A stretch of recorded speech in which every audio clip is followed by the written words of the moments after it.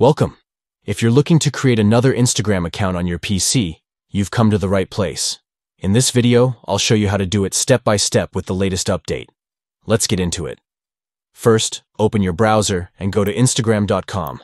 If you're already signed into your account, you'll be taken straight to your feed.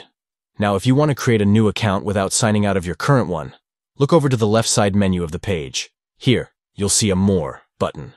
Go ahead and click on that. A menu will pop up, and from there, click on Login. This will bring you to the login page, even if you're already logged into an account. Don't worry, this step won't log you out. Next, once you're on the login page, you'll see the option to Sign Up.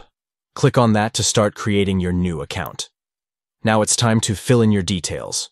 You'll need to provide a few things like your name, email address or phone number, and password. Make sure you use an email address or phone number that you can easily access, since Instagram will use it to send verification details.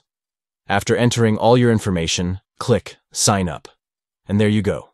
You've successfully created another Instagram account on your PC. You can now easily switch between your accounts without logging out every time. If this video helped you out, make sure to like it and subscribe for more simple tutorials like this. Thanks for watching, and I'll see you in the next video.